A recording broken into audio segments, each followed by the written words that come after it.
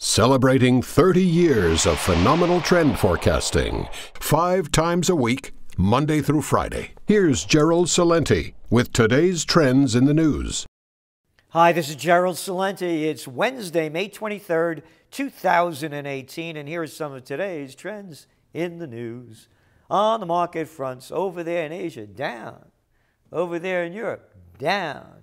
Here in the States, down all day, but closed up a little bit. And oil, bloop, a little bit mixed. Had that Brent crude popping over that 80 mark. Back down again a little bit, but still up around there. And gold, well, up a little bit, a couple of bucks. But gold is in that dangerous territory. Has to get strongly above that $1,300 an ounce mark if it's not going to move down lower. And you know our 2 points that we're looking for, 1,275 on the downside.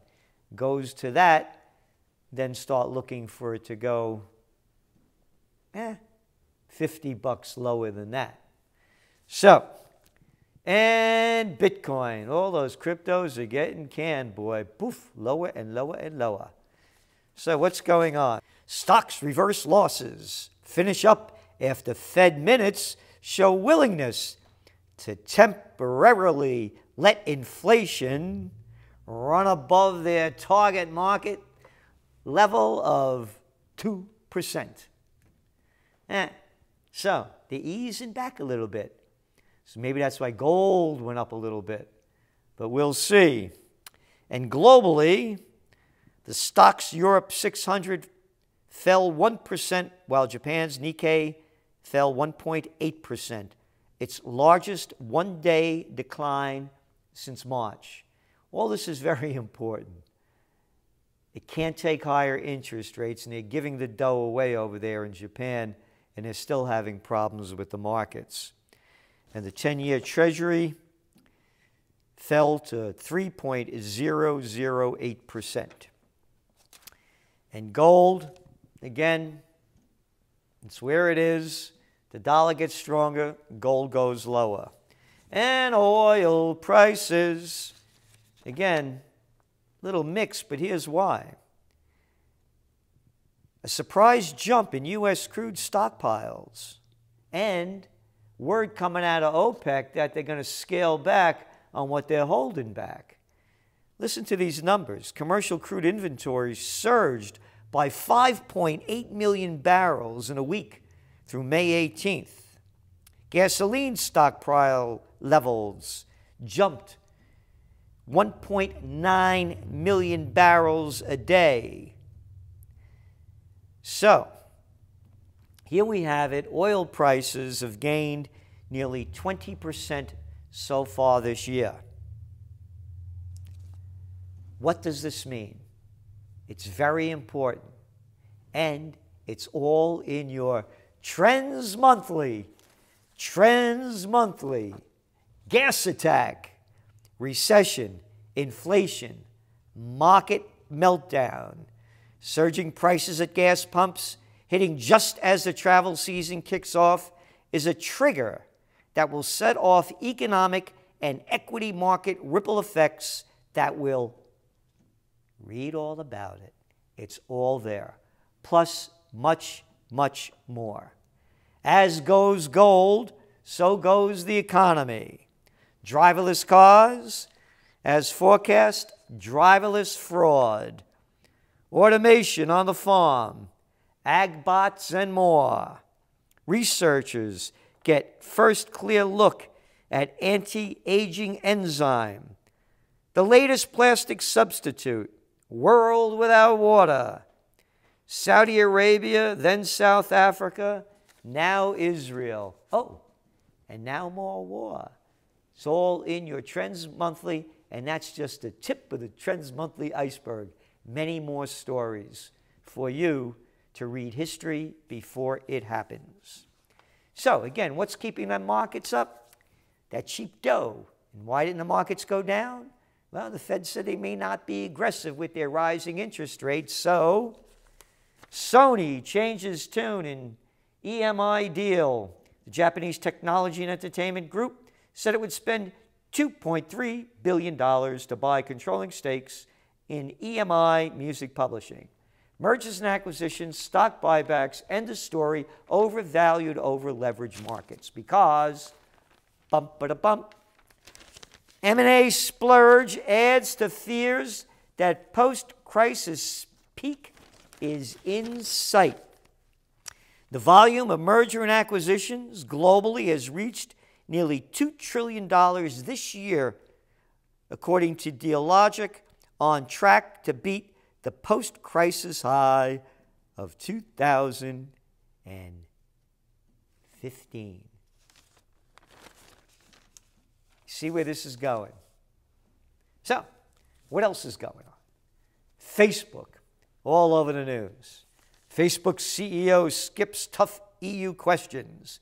Mark Zuckerberg apologized to European Union leaders over the fake news and privacy scandals engulfing Facebook, but rebuffed suggestions that the company has outsized market power and avoided responding to many difficult questions.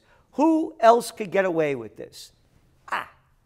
All of the economic elite and the political nobility.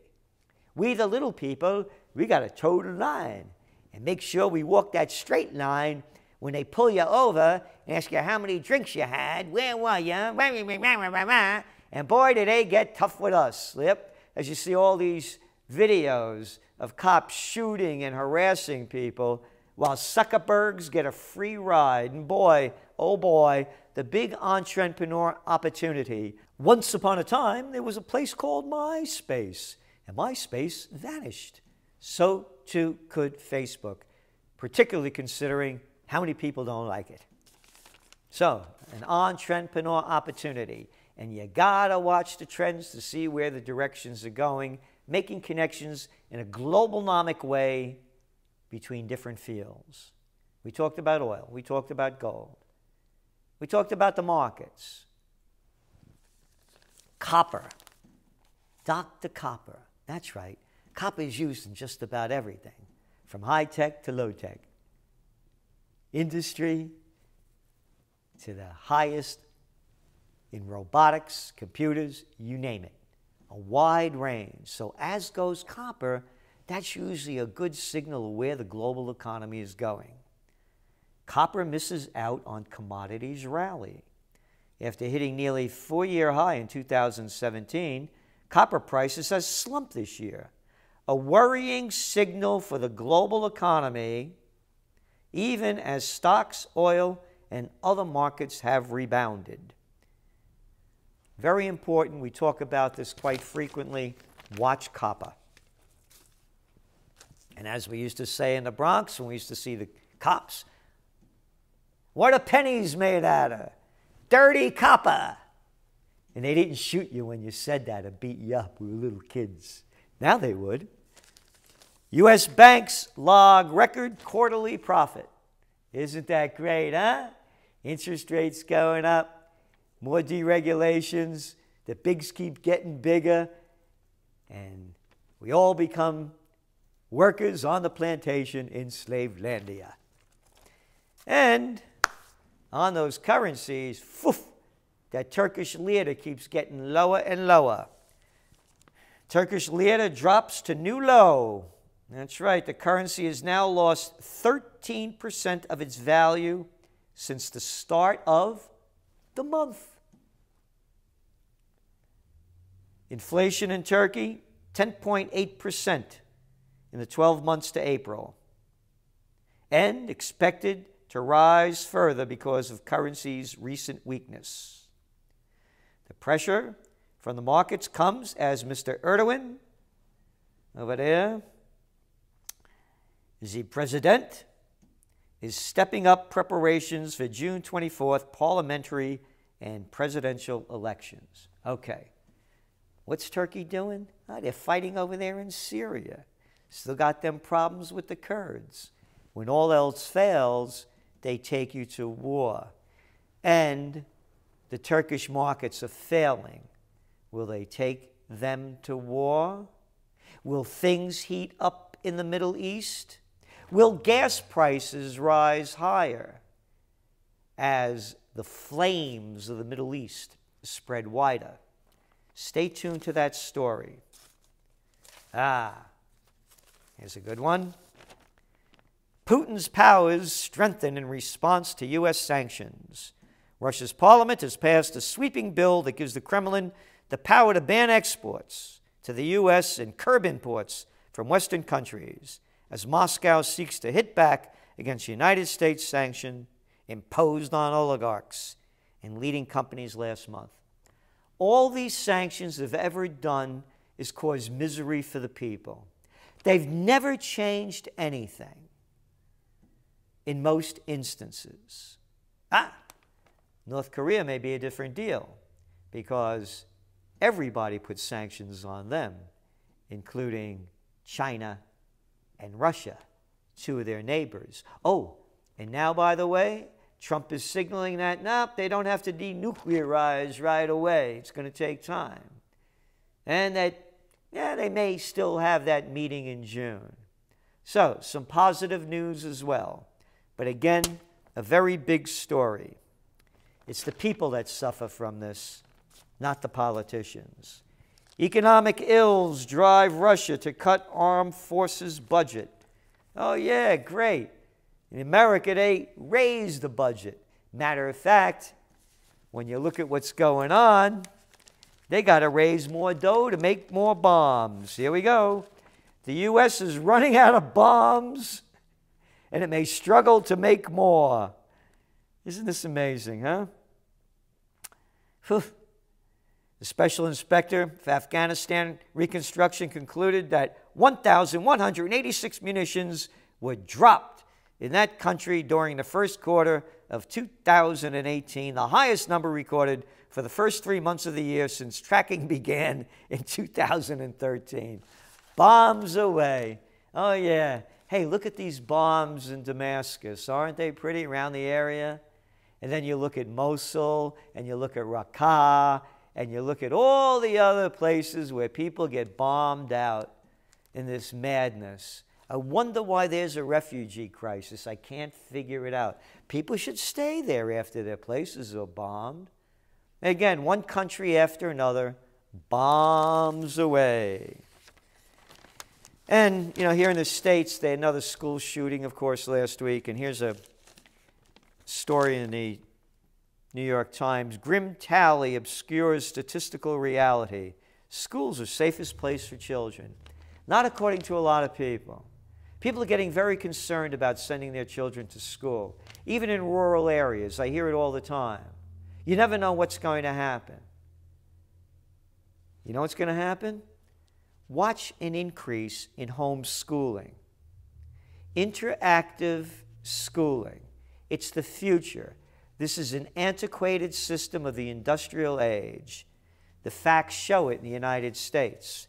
65% of public school 8th graders not proficient in reading, 67% not proficient in math, and they keep raising our school taxes to keep promoting a failed system like every other system that the government creates.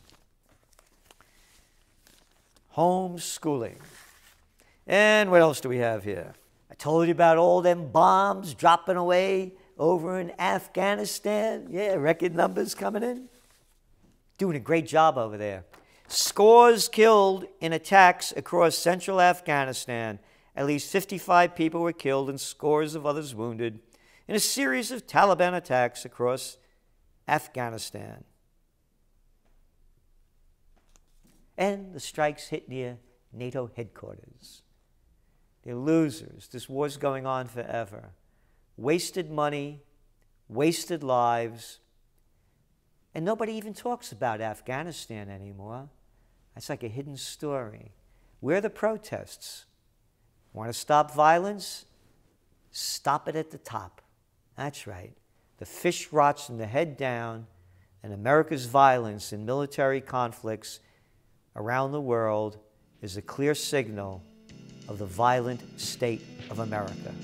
This is Gerald Celente, and that's some of today's trends in the news.